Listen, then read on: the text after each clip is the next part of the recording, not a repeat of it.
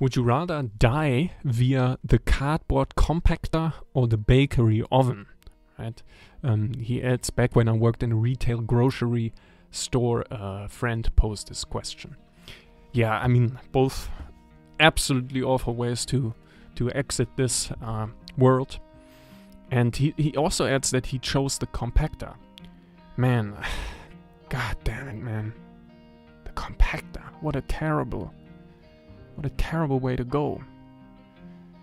So the cardboard compactor is a big press.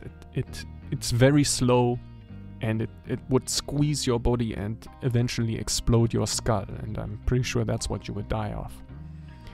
And that's like, how much pain would you feel? Because it would only you might feel intense pain for a few seconds or max, because when your skull is breaking, I think that you wouldn't necessarily die immediately. But then when your brain is squeezed, which would take like 1 or 2 seconds for the distance to close enough to where your brain can't escape anymore, right? Then within that second you would be in incredible pain. But the bakery oven is... Yeah, I mean, honestly, I think I have to agree, because that would probably take a long time for you to die in that, longer, right? And it would have to heat up first, and so it would get hotter and hotter, and then eventually you would...